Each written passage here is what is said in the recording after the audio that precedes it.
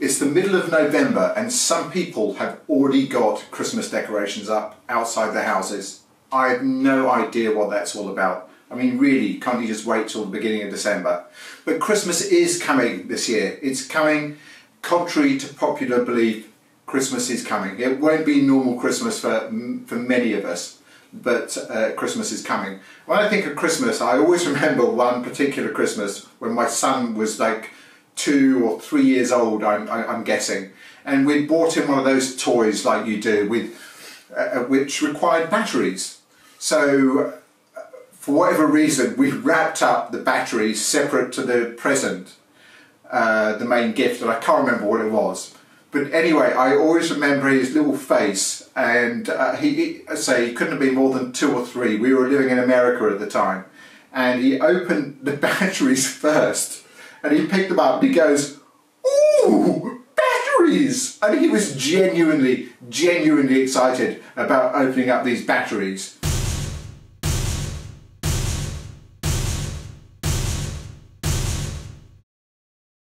We've got clocks that take batteries, we've got remote controls that take batteries, we've probably got torches, as we call them here in the UK, or flashlights that take batteries, or we've got our Dyson personal vibrator that takes a battery. But what sort of batteries are you using? Are you using rechargeable batteries, or are you using single-use batteries? To my way of thinking, I reckon it's just like a single-use plastic bag. Why would you use a single-use battery if you don't use a single-use bag? What's the point? Why do you do that?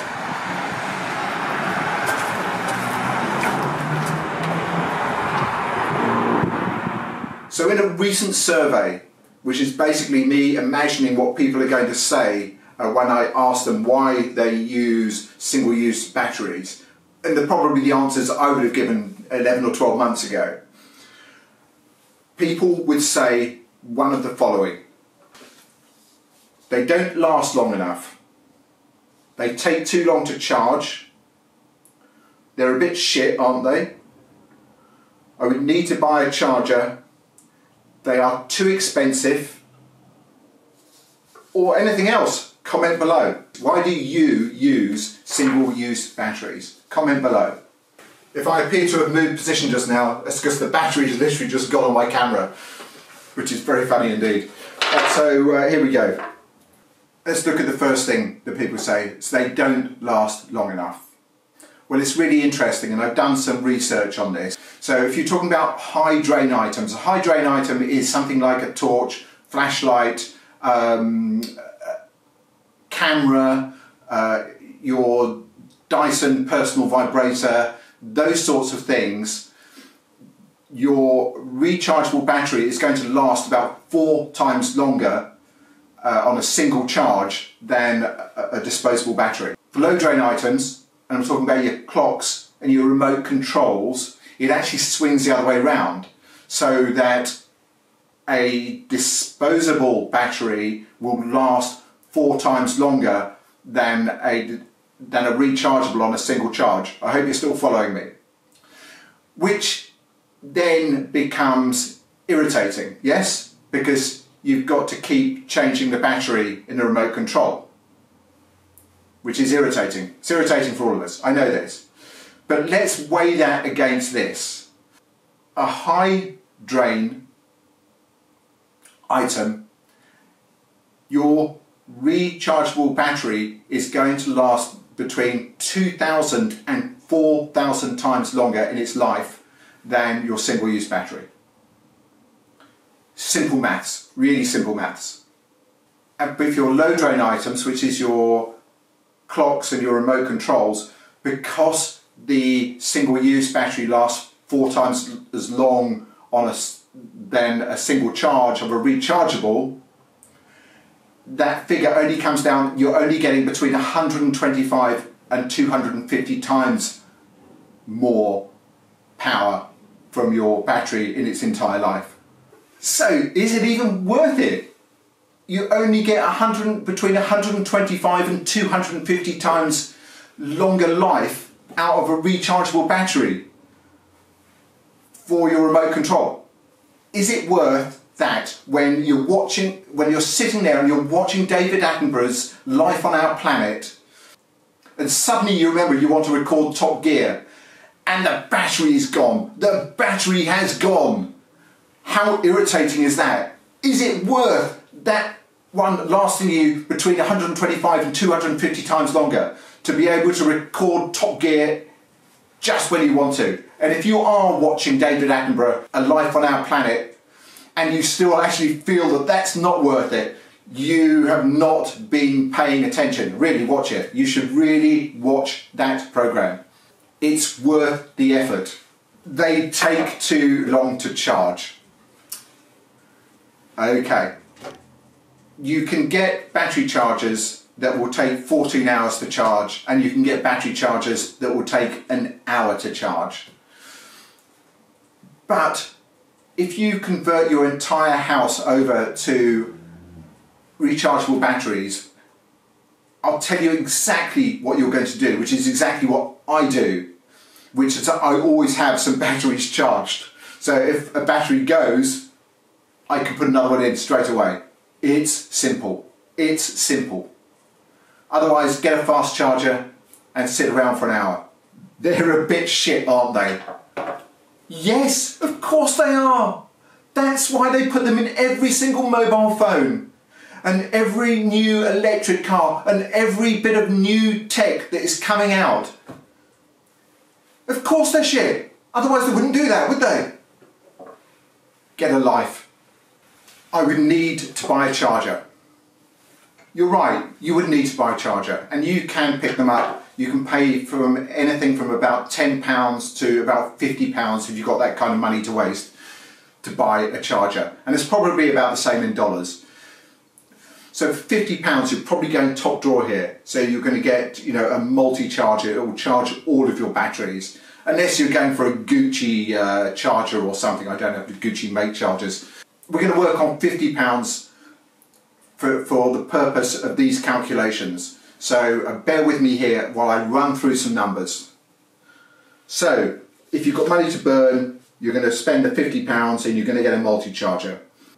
So I've looked at what I've got in my house, right? I've got 5 clocks, 1 keyboard, 1 mouse, 3 remotes, 4 gym items, 2 flashlights, 1 coffee whisk, microphone, camera, a guitar tuner and a effects pedal. So that's about 30 batteries. I've done some rough numbers here. So we're going to say a disposable battery is going to cost you approximately 50p each or 50 cents each. Again, I think this is probably similar in America to what it is here in Canada, similar kind of numbers. And a rechargeable battery costs approximately £2 each. And again, both those numbers can go up or down. And if you're like most people, your disposable batteries, you run out and you run to the nearest convenience store and you pay top dollar for it. But we're working on you being sensible in buying these things for 50p. And rechargeable batteries, I can get them a lot less than £2 each. But this is what we're going to work on for the simple maths or math for this, okay? So I'm working on the assumption here that between my high drain and low drain items, I'm going to change each of my batteries once every 6 months. Once every 6 months, okay?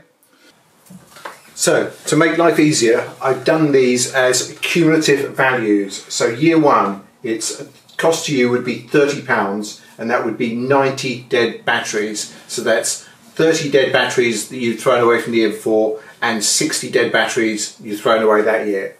So year 1, total cost £30, 90 dead batteries. Year 2, cumulative cost, it's £60 now. So that's £30 a year. So it's going up by £30 a year.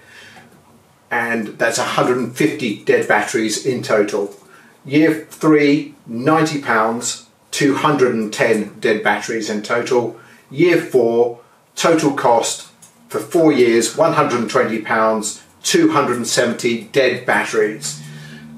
And year 5, total cumulative cost for 5 years to have disposable single-use batteries is £150 and 330 dead batteries thrown away.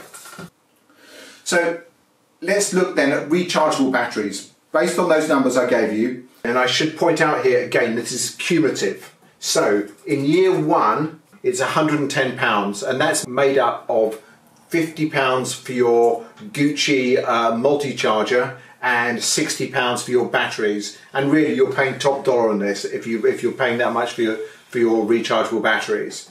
But we're using that for the simple maths. And the cost to the planet is your 30 batteries, which is the 30 single-use batteries you threw away because you had them last year. So that's your cost to the planet there. Year two, your cumulative cost is still £110 because you haven't spent any more on your batteries or your charger. And still you've only thrown away the 30 batteries from the year before.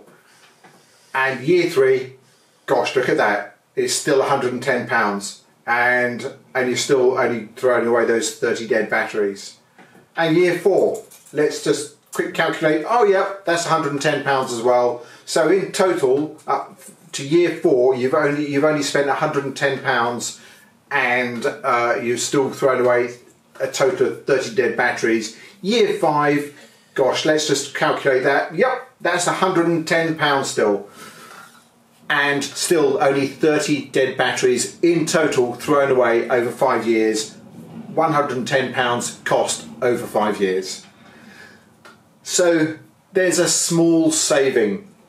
But I know what you're thinking. I know what you are thinking now. What about the electricity costs? They are negligible. Negligible. But I've got them here. The cost of charging 30 batteries 4 times per year is going to set you back less than 50p or 50 cents. And that is rounding it up. The actual cost of charging a battery is 0.002 pence. And I'm assuming it's cents as well. I am. It's not going to be wildly out. It is nothing. So you can add, if you go to 4 years, you can add another £2 to that. So that would make it £112 over 4 years. Compared to £120 over 4 years. Well, it's not worth it, is it? It's not worth it. But you're saving the planet. You're saving the planet. So the next item on my list, they're too expensive. But I think I've just covered that. The rule of thumb is you can recharge a battery 4 times, you've saved money. More times for low drain items and less times for high drain items. It's simple maths. Well, I'm confused. I am confused. But it is just simple maths, isn't it? Simple maths.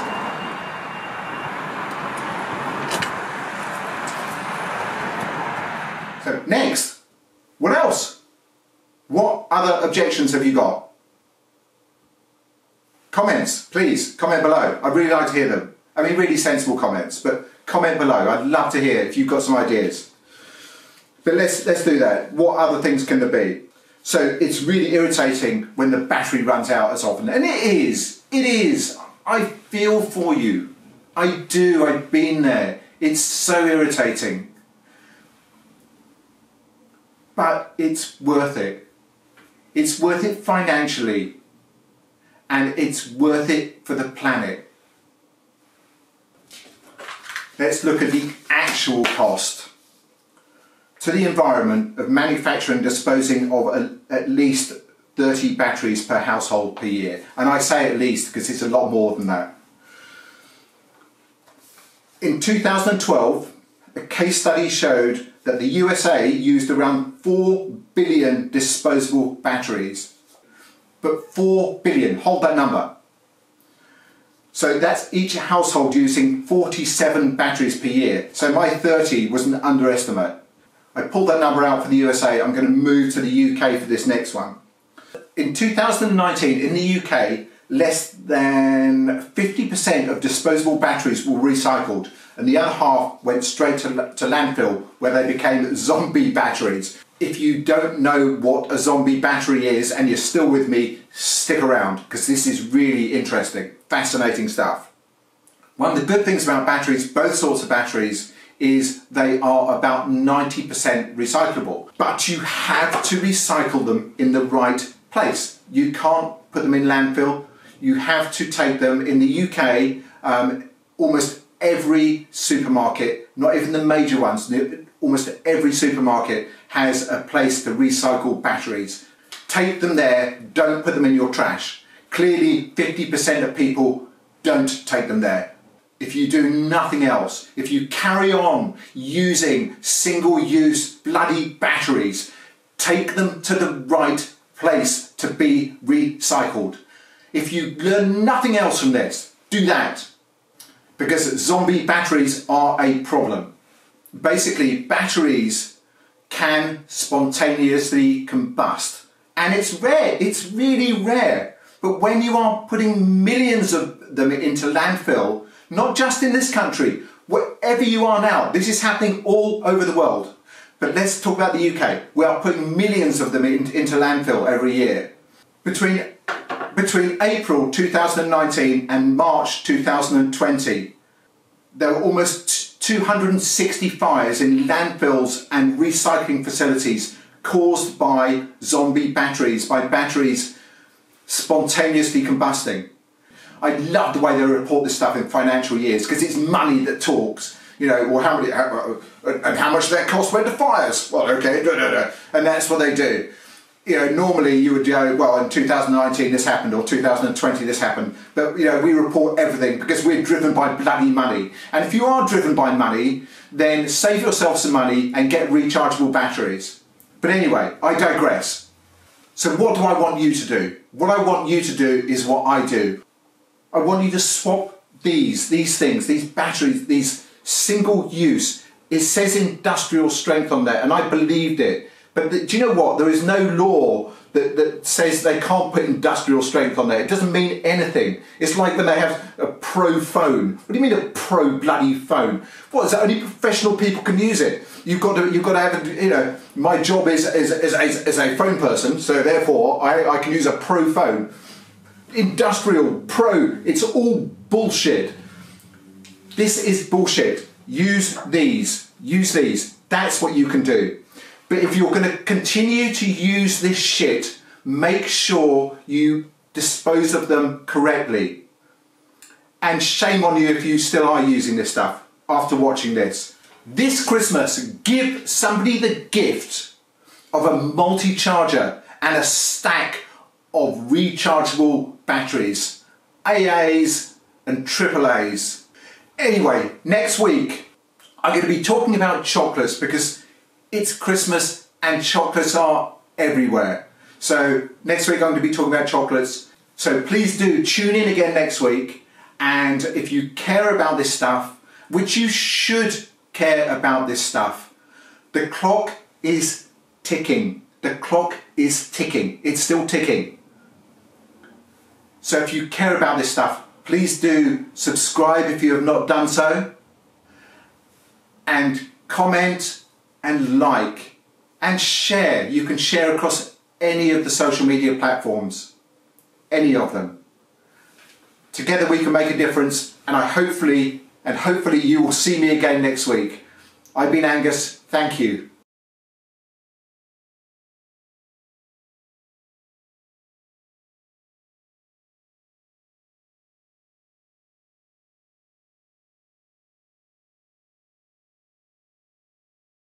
For Christ's sake, not again! Whose idea was it to put the bloody electricity on batteries?